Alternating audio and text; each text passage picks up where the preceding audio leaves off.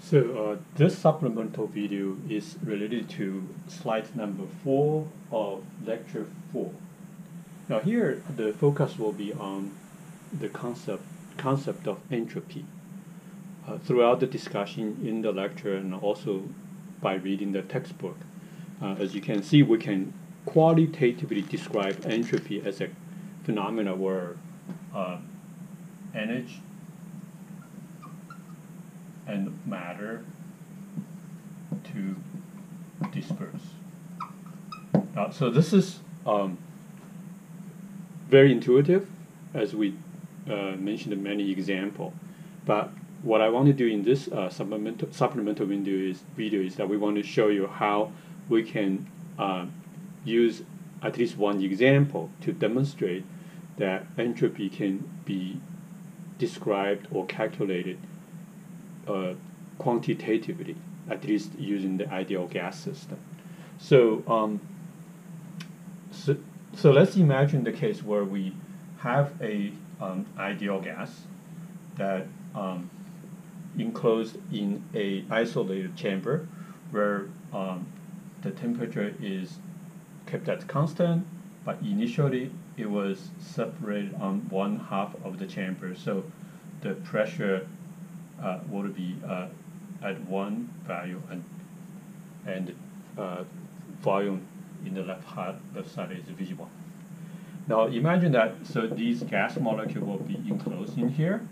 Now if we remove the separation of the chamber, then the gas, the ideal gas, will dissipate. So it will relate to the top what we're talking about. So we know that now that gas will fill up in all the chamber. Now the volume is a bigger volume, a much larger, and the temperature still kept the same, but now the pressure will be different, and obviously the volume now changing in the large volume. So our intuition, also as stated on the top, says that this process, the forward process, will be spontaneous. That means if you separate the gas is going to rush into the big volume, whereas the inverse process is not spontaneous. That is, the gas will not just all try to cloud it on one side of the chamber and leave the other side as a vacuum. So how do we describe this phenomenon using laws of thermodynamics?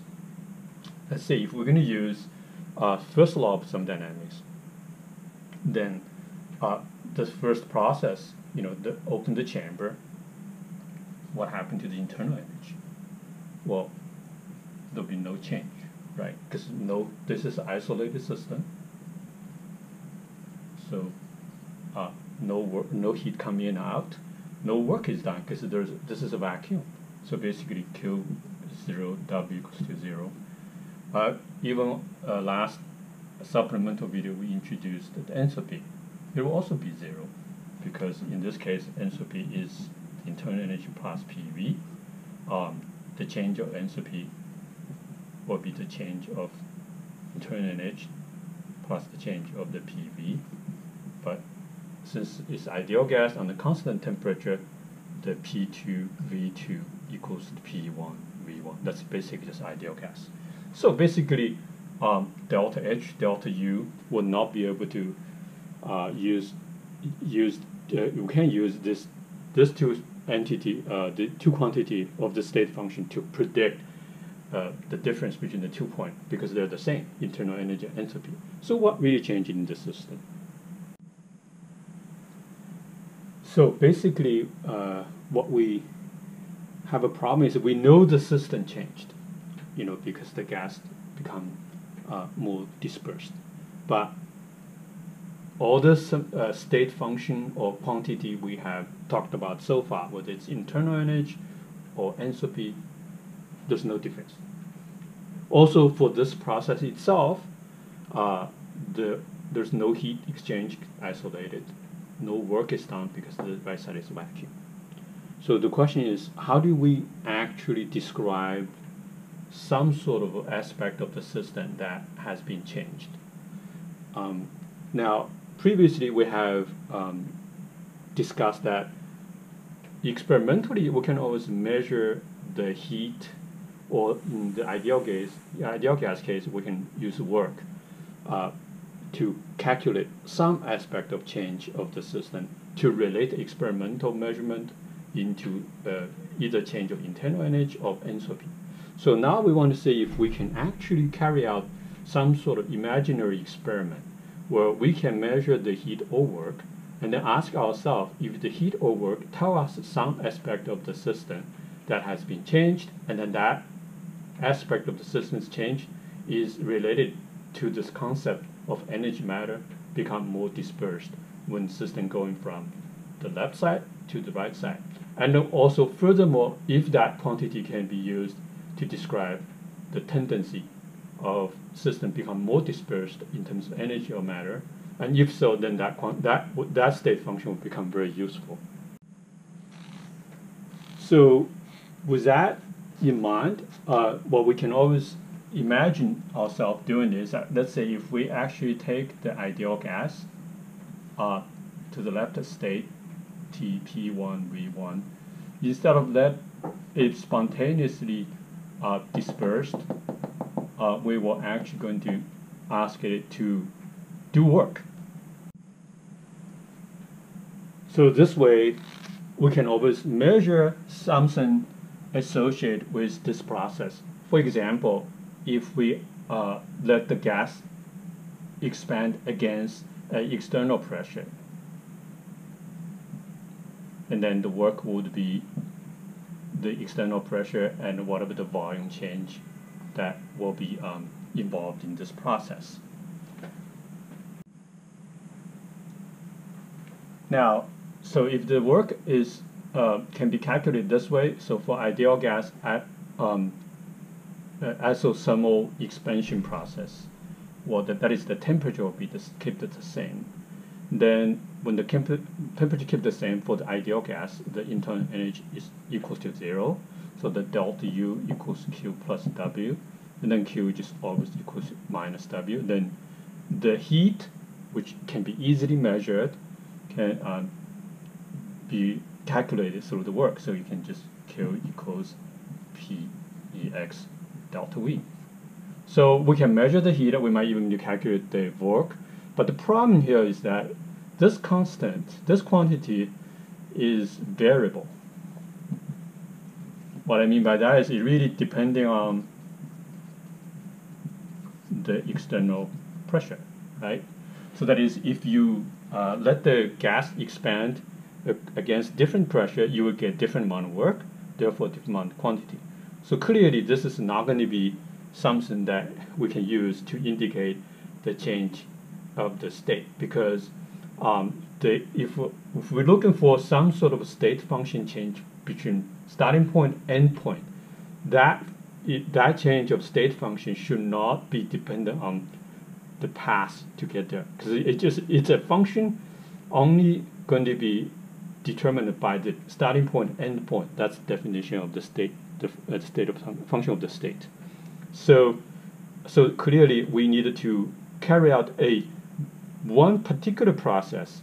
That process is so well defined, then the quantity of the heat or work only have one defined value.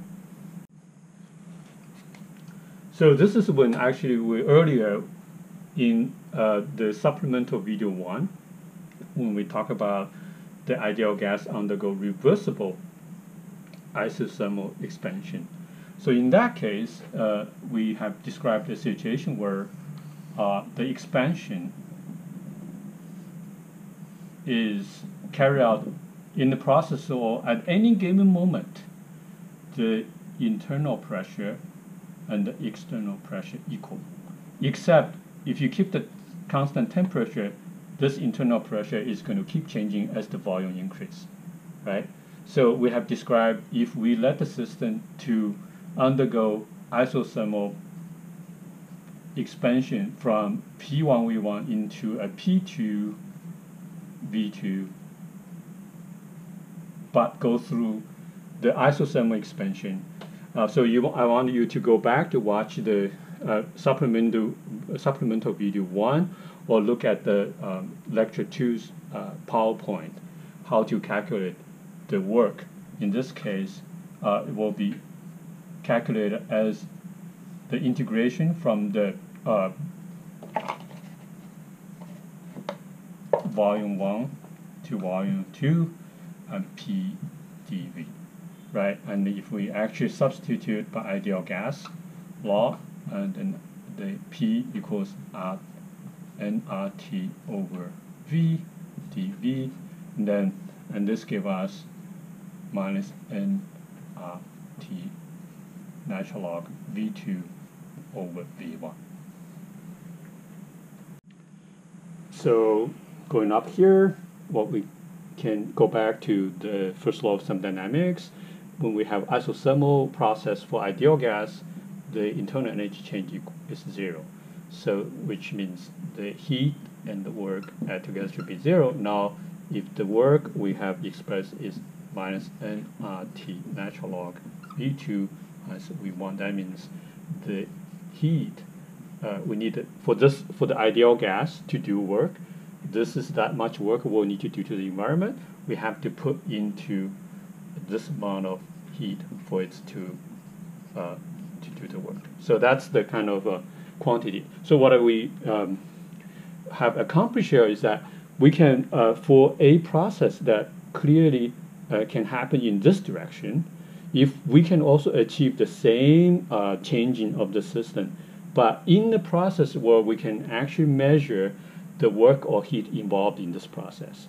Now the question is, now are these work or heat telling us something about the system's difference between the end point and the starting point? Okay, so let's see. So because we carry out the process with a very special case that is reversible process, which means this process, the pathway is uniquely defined, meaning the internal pressure and the external pressure has to be the same. So this quantity is well defined, unlike in the cases where we have any arbitrary way to push against random external pressure. We will get a very different kind of work and heat. In those cases, the measured work heat does not correspond to the change of some aspect of the state.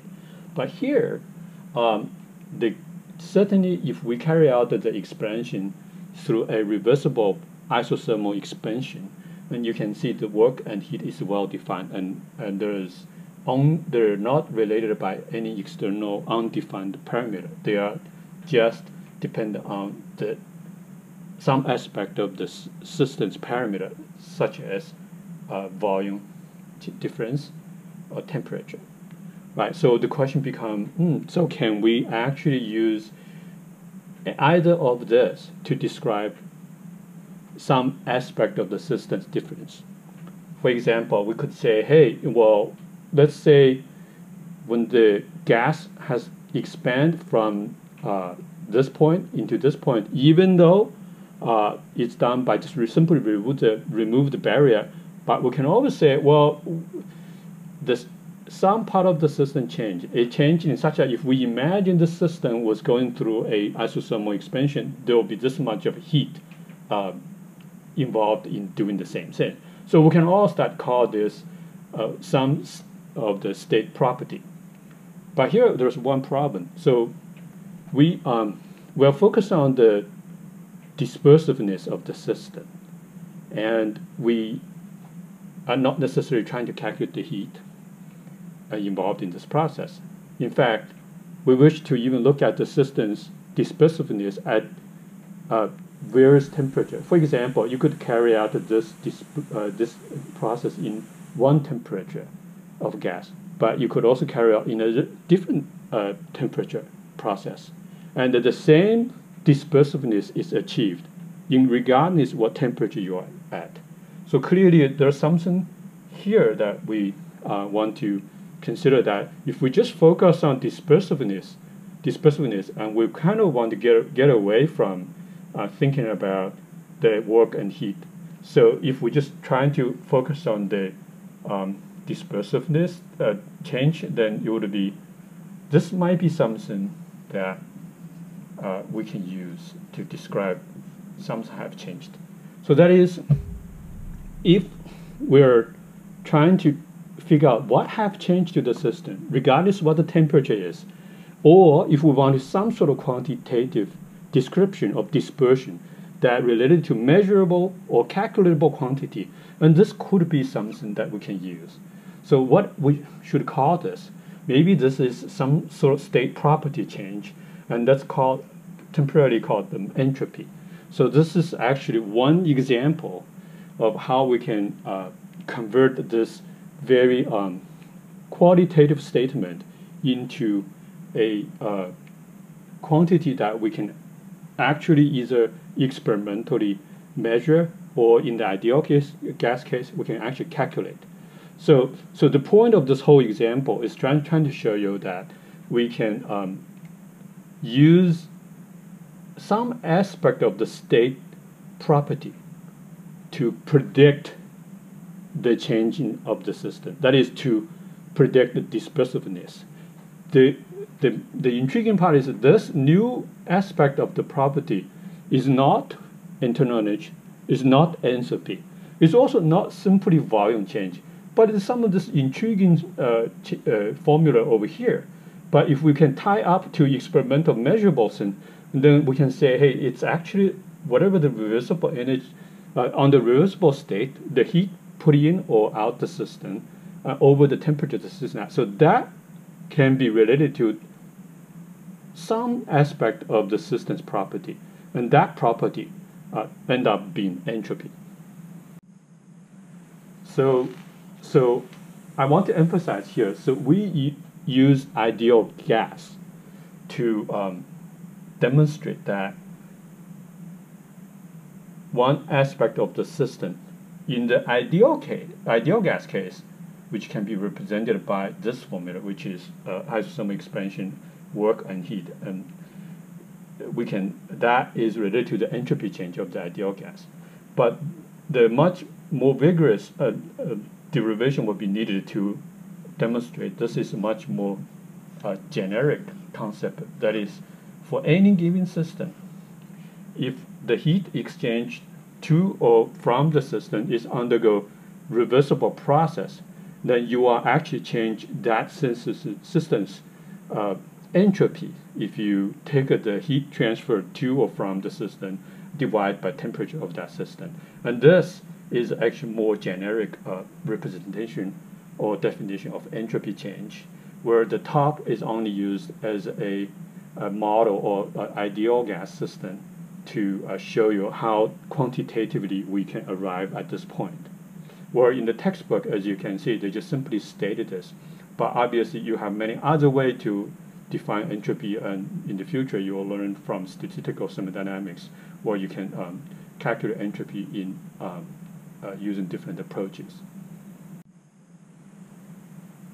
So this definition is actually more broadly applicable other than ideal gas. For example, you can heat up any liquid and any solid by raising its temperature, and that temperature increase can be also the heat transfer process can be considered an entropy change, and you can calculate the entropy change using a quantity we have already explained.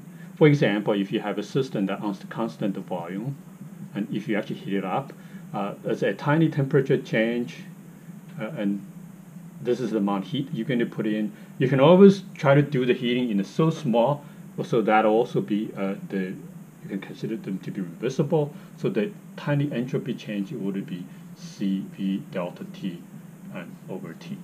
So similarly, if you do this on constant pressure, you can use Cp delta T, and this is also reversible if you do so slowly, so where the environment outside the temperature is maintained the same. You can also calculate entropy change over the small range of the temperature. And obviously, as we showed in the slides of PowerPoint, you can do this over a long range of temperature, but you can, again, like we did earlier in the calculation of the work, you can break down the large temperature heating process is multiple step. So then you can just add many tiny steps, as we showed in the PowerPoint presentation. You can use integration to calculate the entropy change. And here I'll just refer you to look at the PPT of the lecture 4.